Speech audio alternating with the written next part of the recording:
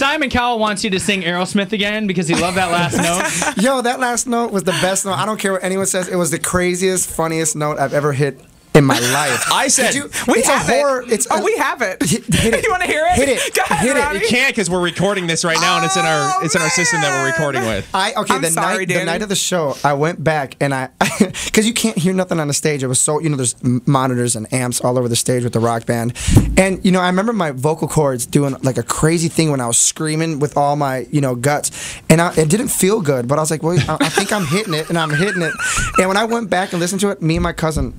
We had to move out. We had to move out the mansion, and so we moved to a place. And my mom was helping me pack up my room, and I couldn't help her pack because I was laughing so hard. I was looking on YouTube, finding videos of people. They already had compilations of my scream.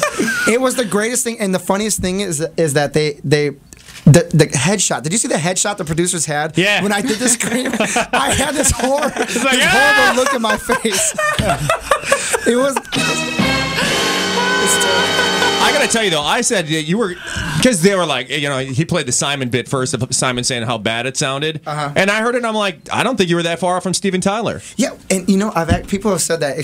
Just that last note, I think my vocal cords ripped in half.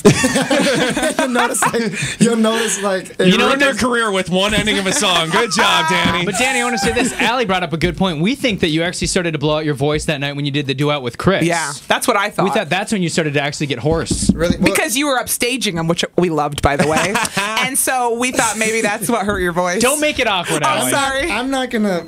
Okay, yeah. It's funny because it's hard to pick. Sorry, it's hard to pick a song that we both fit on because my voice is, it's very rough and it's in your face, and his voice is not that way, so it was hard for us to pick a song. Sure.